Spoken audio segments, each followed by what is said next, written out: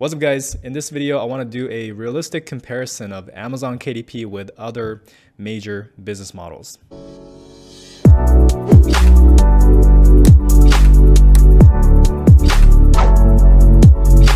So welcome back to another video. If you're new to the channel, my name is Sean and I've built a multiple six-figure publishing brand, which I eventually sold for $820,000, and I am building a second KDP account right now. So everything that I do, I kind of share on this YouTube channel.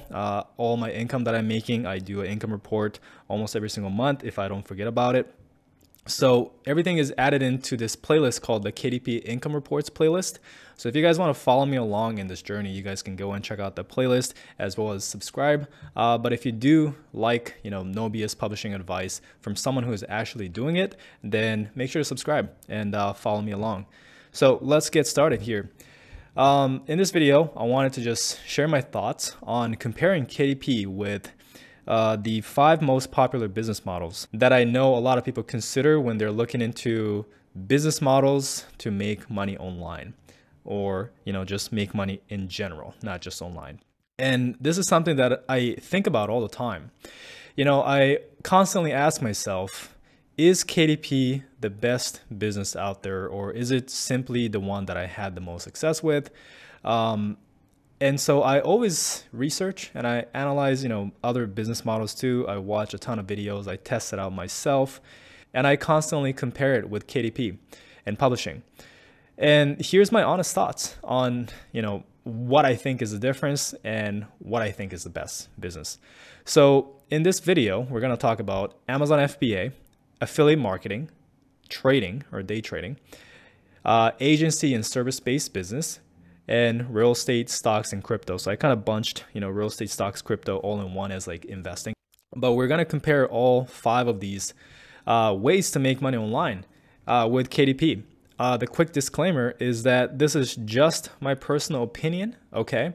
And the reason why I still do KDP despite knowing all these other business models. And hopefully if you're looking into, different business models, considering maybe KDP in different businesses, this will be beneficial for you. So let's get started with FBA. So FBA versus KDP.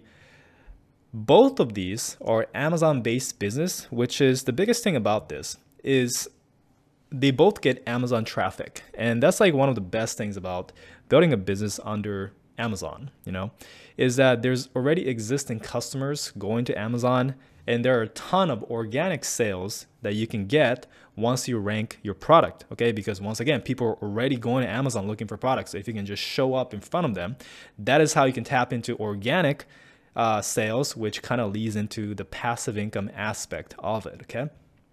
The thing that is different with FBA is that with FBA, you need to deal with shipping and customer service, where with KDP, you do not have to do it. With KDP, everything is handled by Amazon.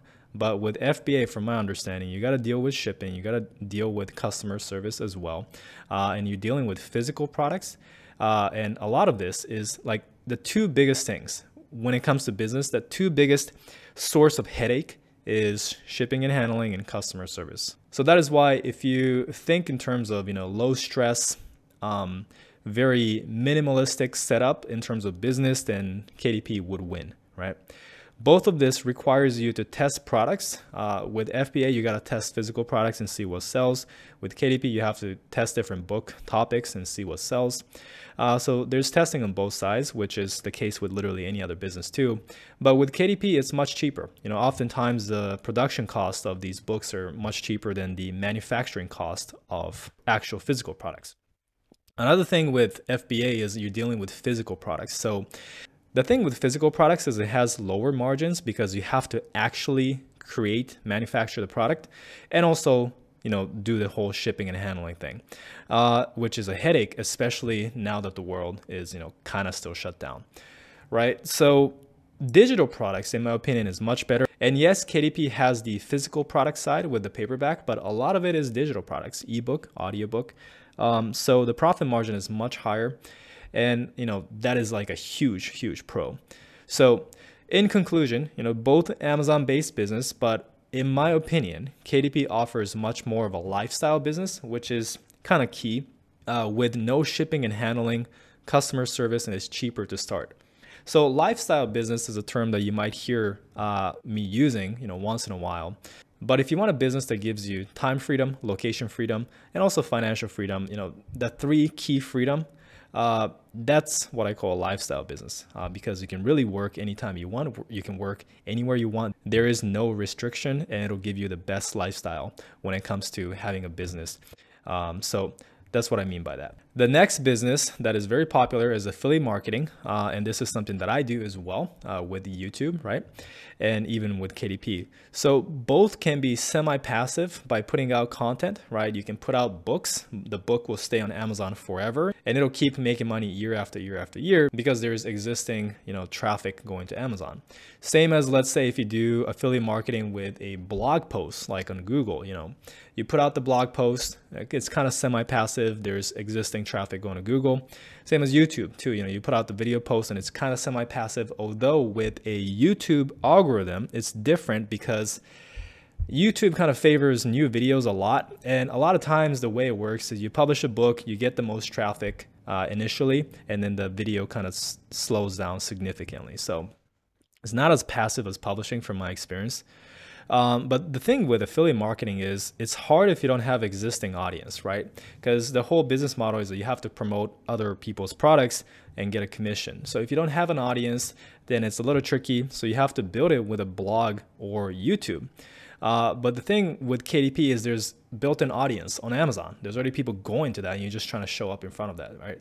So it's a little different. YouTube and blog does take much longer to build up as well. With KDP, you publish one book, you start making money immediately. With YouTube, you publish one video, most likely you will not start making money. It took me one whole year just to get monetized on YouTube, just to get 1,000 subscribers on YouTube. It took me 1 year of consistently pumping out videos. It took maybe like 30, 40 videos for me to get to 1,000 subscribers, okay? Just so I can start, putting AdSense and making money on YouTube. And obviously you can still make money before getting monetized, but it takes way longer than KDP. That's from my experience, but most of the case that is true, okay? So in conclusion, affiliate marketing can be great once it's built out, but it takes so much longer to start earning money than with KDP. It is also less passive from my experience. Once again, with YouTube, you have to keep pumping out videos. It's just how it is. I mean, if you look at all the big YouTube channels, if it's truly that passive, then they can just stop and keep making money. But it's not. They keep pumping out videos because old videos die. Compared to KDP, old books, if you publish good books, it does not die. It often speeds up. So with YouTube videos, you publish a video and it does well and then it slows down, and that's kind of the normal trend. With a book, if you publish a good book and it picks up reviews, it often speeds up exponentially over time. And so it's like the complete opposite. So that's what I like about KDP. Next, let's talk about day trading versus KDP, okay? So the thing with day trading is it offers no time freedom, and you must work when the stock market opens. So the way it works is, all these traders, you can't really trade when the stock market closes, right? So you have to trade when it opens. There's specific timing to it. And a lot of times, if you're not living in that favorable time zone, like I lived in Hawaii, right now I live in Bali, right? So if you want to trade, living in these different places, oftentimes people wake up at midnight, right? Or wake up at 3 a.m., 4 a.m., whenever. When the stock market opens, you basically have to wake up and start working. So if you're not in the correct time zone, that's what you got to do. And is that what you want to do long term? For me, no, I don't want to wake up at midnight just so I can start trading, right? So that's what I mean by not having any time freedom. You do not have the ability to work whenever you want to compared to KDP. Another thing with trading is you must risk a ton of capital to make a significant amount. It's high risk, high reward. So yes, you can make money.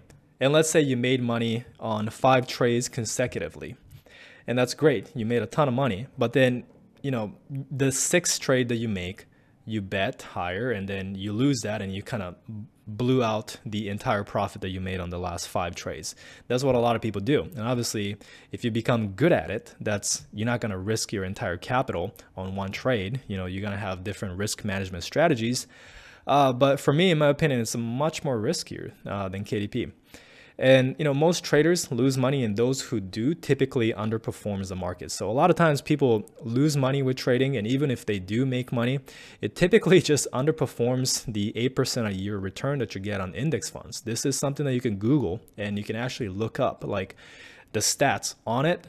Most of the time, it's better to just buy an index fund and forget about it rather than spending, working full time trading stocks consistently.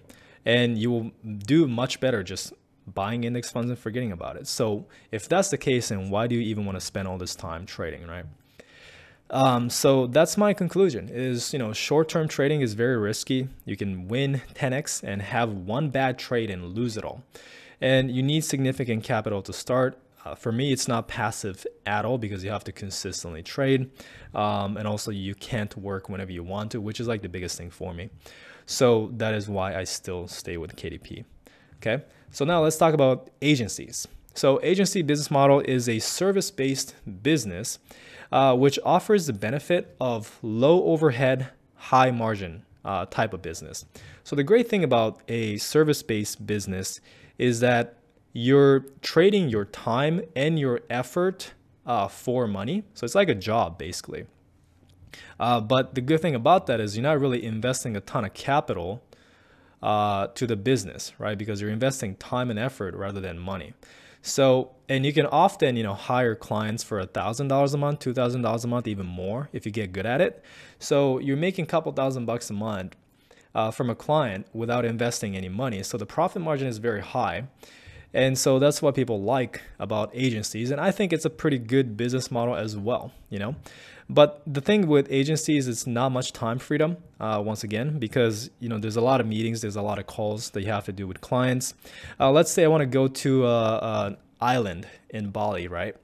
And there's barely no Wi-Fi. With KDP, I can literally stop, decide to not work for the entire time I'm on the island, and then I come back and I just resume whatever I'm doing, right? With KDP, you can kind of do that. With an agency and different business models, you can't do that because if there's no Wi-Fi, you can't get on meetings with your clients. And oftentimes it gets very tricky. And another thing is the time zone issues too. If you live somewhere like in Bali where the time is, the exact opposite with the US, and if your clients are on the US, then having meetings, you're either doing it late at night, early morning, but you got to do that, right? So it gets tricky. One agency client can pay thousands of dollars and it's scalable. So that's like one of the best things about an agency. However, I have friends that does agencies, and a lot of times, you can get clients two ways. You can do cold outreach. So you can literally just cold email people and try to get clients, which I don't know how effective that is, but sounds very tedious. And for me, I get cold emails all the time from people who's trying to get me as a client, and it's pretty damn annoying. So another way, which most of my friends do, most of my friends who has an agency, they don't actually do cold emails. They actually go and run ads to get clients.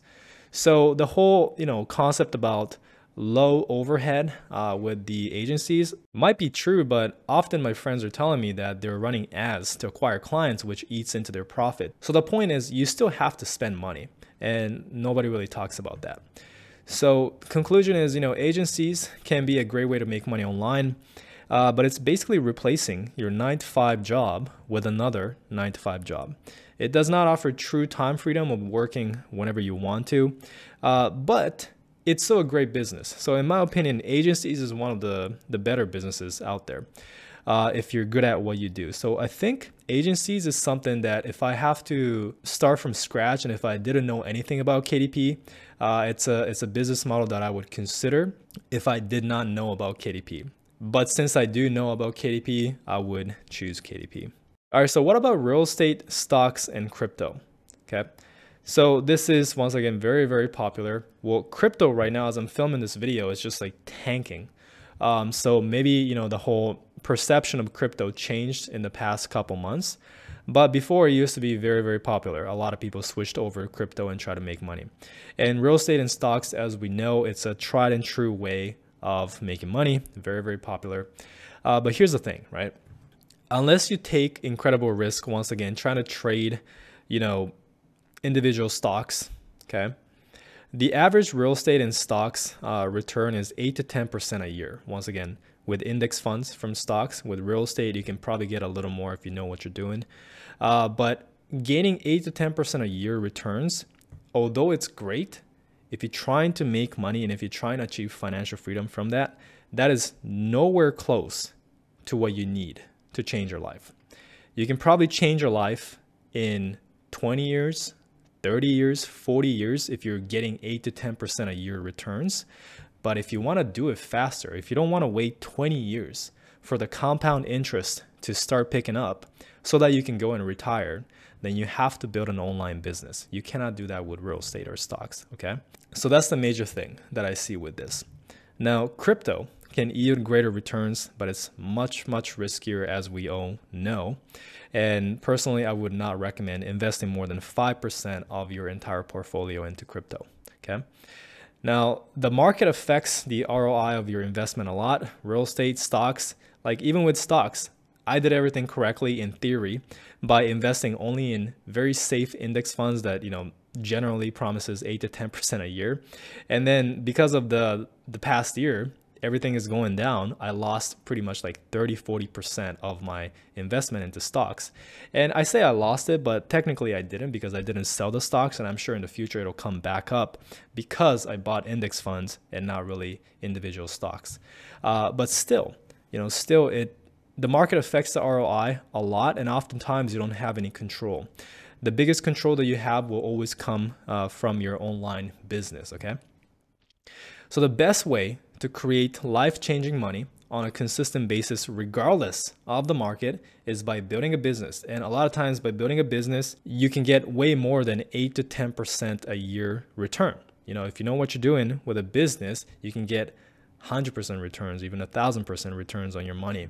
And that's exactly why if you're trying to make money, then it should be from an online business. But if you've made money already from your business, and if you want a passive way to grow that slow and steady, but grow that money even more, that's when you take the money that you made from your online business and put it into real estate, put it into stocks, maybe a little bit of crypto, right?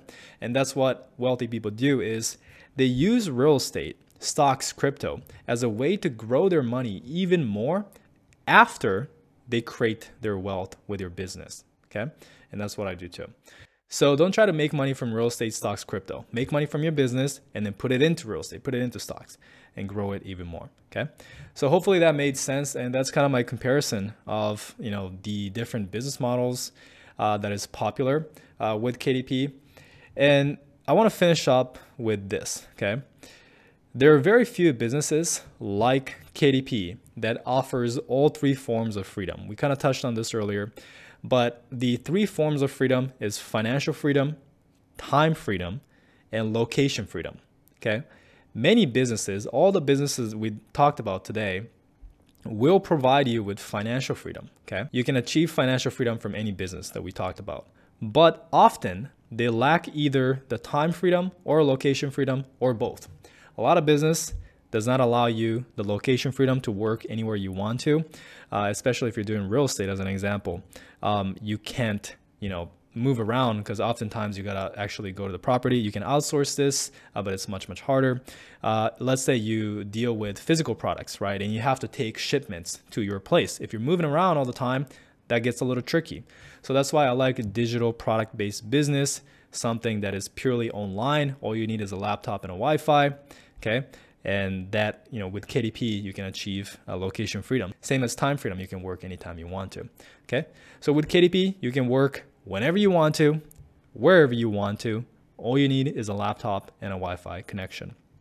And it is one of the most passive business I know of. You do the work once and you get paid for life. Like I talked about earlier, a lot of times the book sales picks up over time rather than slows down compared to all the other content-based business like YouTube, blog, all of those slows down. But with books, if you rank it and if it is a good book, it often picks up, which is absolutely amazing. So this is why I stayed with KDP after 6 years and why many others do as well. So this is my completely honest review on Amazon KDP. Obviously, I teach KDP, so you would think that I'm biased, but it's something that I constantly ask myself all the time. Is KDP the best business? I look at other businesses and see if it's better. And I really genuinely believe that KDP is one of the best, if not the best business to get started right now. And that's why I'm still with KDP. It's not because I'm selling courses. It's not because, I have a channel on KDP. If I feel like another business is better, then I would switch over and start making videos on that business. So I don't really have a personal attachment with KDP. I'm just doing KDP and publishing because I genuinely think it's the best, right? And that's why I'm here. So hopefully this video was helpful. And if you guys do want to check out my complete publishing course, the link is in the description as always.